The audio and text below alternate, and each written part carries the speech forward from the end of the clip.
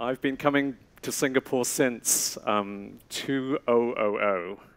So it's kind of my second home, so always happy to be back. Today we want to talk a little bit about the emotional side of creativity, how creativity can possibly provoke emotions, memories, and I would like to talk a little bit about the world of hospitality, because that's the field that I focus predominantly on. For me, hospitality or design has kind of a few key layers. And when I express design, I try to focus on a few key elements. One of which is the sense of journey. The other is how we can define luxury, but in a modern kind of contemporary context. So I use the word relaxed luxury. And then in terms of the experience itself, how you can go a little bit deeper than the superficial visual quality of experience and go into experiences that are a little bit more crafted. And lastly, it's the artisanal quality of design, and I'm going to express it through some of the products that I have kind of challenged myself with.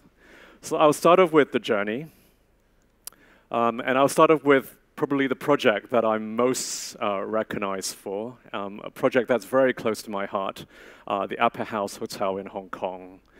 I was asked to do this project 3 years after I've graduated from Cambridge. And at the time, I had a studio of 3 staff, nerve-wracking experience.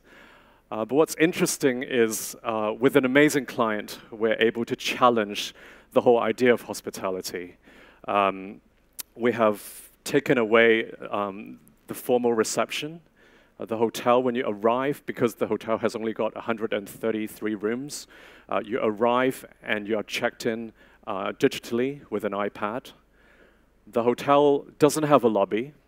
Instead, it's all about creating small, intimate spaces. So you go from the arrival point up an escalator to a transient lobby, and you reach up to this particular image, which is the lawn.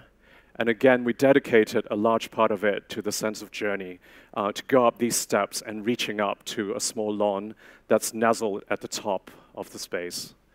Art is another part of the journey. We have Man Feng Yi here, a Hong Kong artist. Throughout the hotel, we have about over 300 pieces of artwork. And then the room itself is the true destination within the hotel. Instead of giving all the spaces to the lobby, to the corridor, we've given them to the guest. So for each guest, the smallest room starts at 730 square foot, which is typically 2 hotel rooms, one of which is the bedroom, and then the other one is the bathroom. So here you have the bathroom, the ritual of bathing being celebrated in an island tub clad in limestone with a sculpture set in front of a backdrop of Hong Kong's panoramic view. And talking about moments, talking about journey, when you reach up to the top of the hotel is the umbrella feature, the most aspirational moment within this journey, under a skylight that we have created, below which is a bridge that connects between Cafe Grey, the only restaurant in the hotel, and the Sky Lounge.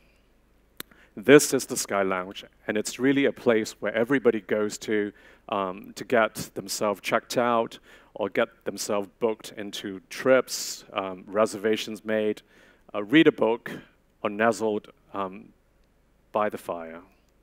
And lastly, Cafe Grey, with this panoramic view of Hong Kong, set as this kind of ultimate moment within the Upper House. Journey at Kyoku in Seoul, one of my more recent restaurant projects. This project is very interesting because we have this really dramatic space. It's 7 meters high, higher than this marquee. No windows except for a line of skylights in the ceiling.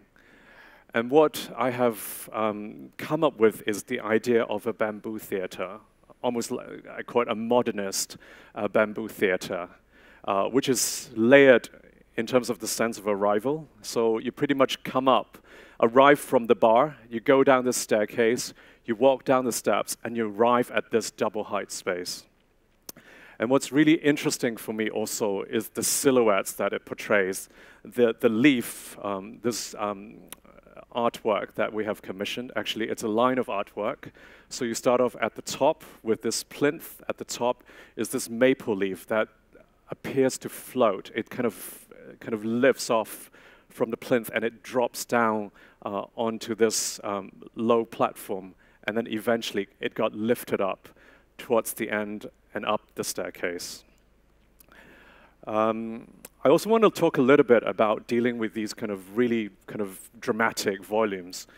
And what's important is to keep the lighting very low level and keep them really intimate. On the subject of relaxed luxury, I will kind of shift ourselves out to London, where we have worked at a very prestigious address, the Berkeley Hotel, at one of the largest suites within the hotel group, the Mayborn, which owns the Claridge's and the Connaught and the Berkeley. And this is the largest suite in the group. And typically, when you think of England, that kind of royalness, that kind of classic nature of these super uber luxurious suites, you would imagine that we would be creating something with tassels, with lots of draperies. But instead, we wanted a very modern room that kind of celebrates the context of the project, which is Knightsbridge. We deliberately create that sense of relaxed luxury with a lot of artwork. This is a Belgian artist, Christian Cadali. And what's fundamental to the project is that we have divided the space into a series of pockets, be it the living room or behind the screen, we have a small area for the TV, and on the far end is the dining room. And we also think about what it means to be in a space. A space is not purely, luxury is not about creating an image. It's not about creating something for people to look at and admire from a distance. It's to be in it, to immerse yourself in an experience. So we thought that what's more relevant to the life that we lead now than to have your own kitchen in the suite. This, in particular, is a very special kitchen because we have used 100 mil thick Turkish onyx for the countertop. A close-up at the TV area, the study room leading to the bedroom, more artwork, the bedroom itself with all the bespoke furnishing, and lastly, the bathroom, which for me is the highlight of this room, because historically, when you have an island tub, it's always nice to have a little cushion to rest your head on. But instead of a cushion, we have a marble cushion. So we carved this kind of organically shaped cushion for the head with a slab. And that, for me, pretty much summarizes the Opus Suite. In terms of crafted experiences, this is, again, we return to the upper house. And I've kind of challenged myself with a small pop-up project. And we created a Christmas tree for the upper house last year.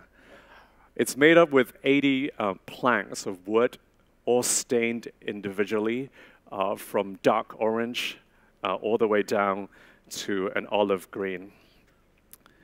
And together with that, we've created a small pop-up space, again with graphics, collaterals, products that ties in with it, as well as a perfume that I have done with an Argentinian perfumer, Fugia. And a Christmas card that we have done.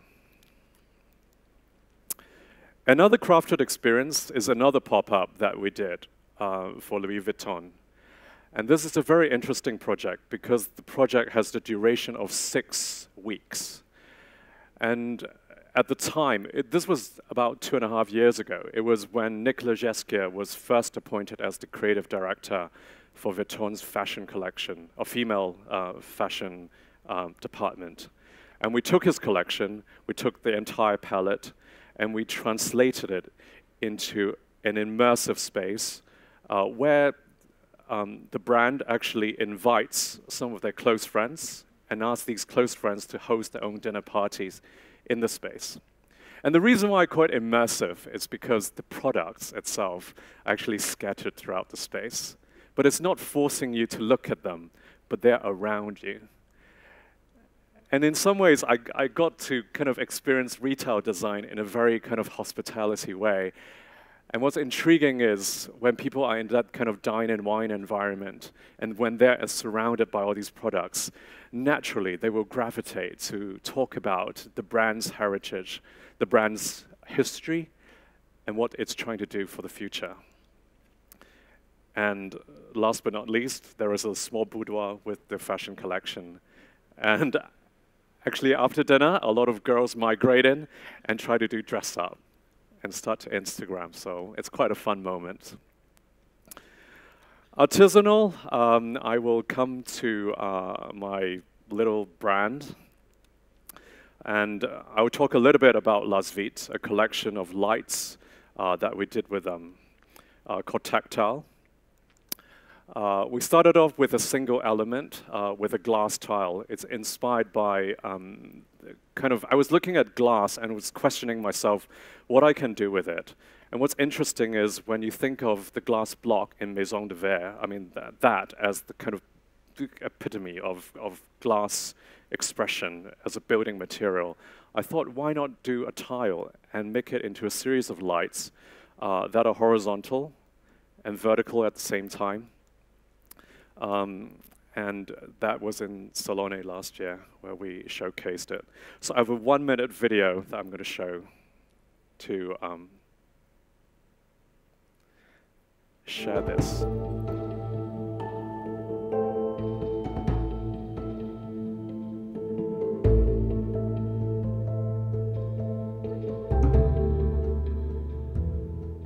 The idea of tactile collection is really about questioning the materiality of glass. The feeling of touching tactile is a very important part of the project. The feeling of running your fingers on the glass, just as the experience that I had in Prague, in the factory, in the workshop, and running my hand on the molds and really feeling the texture of the molds. And that's a memory that I want to infuse into this particular glass collection.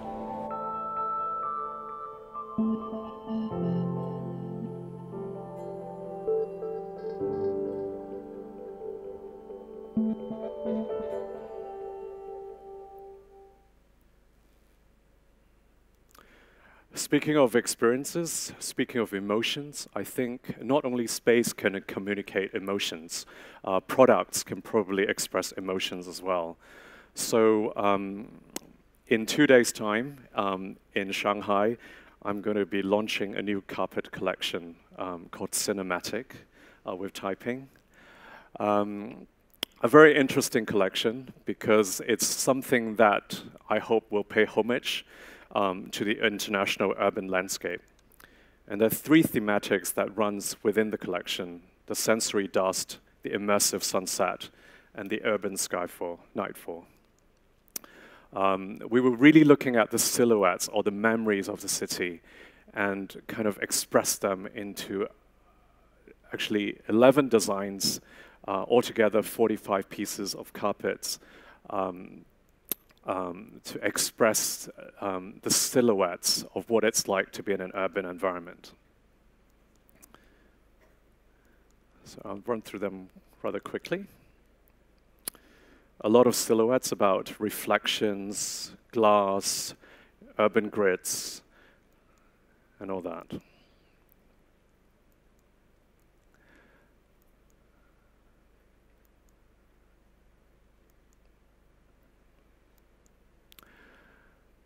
Last but not least, hospitality going forward. I'm very proud and excited that this year I'll be sharing 4 projects with all of you, some of which are almost ready, some of which are about to open, and some of which will open end of the year. So there is Provence with Villa Lacoste, Hong Kong, Kerry Hotel, Bangkok, Waldorf, and Singapore, Andaz. And just to kind of whiz through them, Villa Lacoste, a beautiful vineyard in Provence, nestled at the top of the hills of the Luberon Valley, is the hotel, a 28-room hotel with an amazing collection of artwork. But what we've crafted is a private, very intimate space with the library as you go in, going into the salon, the first restaurant of the space, and then eventually coming to the pavilion, Louison, because we have hung a Louis Bourgeois sculpture in the middle of this glasshouse dining room. There is also the spa that's in the making and hopefully will be open in May. The second project is Kerry Hotel, a brand new project that I've worked on, probably the largest project that I've worked on ever. It's a hotel that boasts over 500 rooms, a ballroom that can seat over 112 tables. So it's almost like a convention size. And what we have done is to create, it's a business hotel. It's a MICE kind of convention, large-scale hotel. But we can still instill a very strong lifestyle quality to it. And what's interesting to me is the individual spaces, the general sense of journey forward as you move from one space to the other, or perpetuate this sense of soft, quiet quality. And I enjoy this challenge, and I think it's something that's very different from some of the projects that I've done, which are of a smaller scale. And I thought that with a bigger scale project, we can also do this. So to wrap this up, I think the work that we do, the creativity that we embark ourselves on kind of doing, is not really about imposing a particular lifestyle, but it happens when emotions, lifestyle comes from within. So thank you. On to the second. Yes.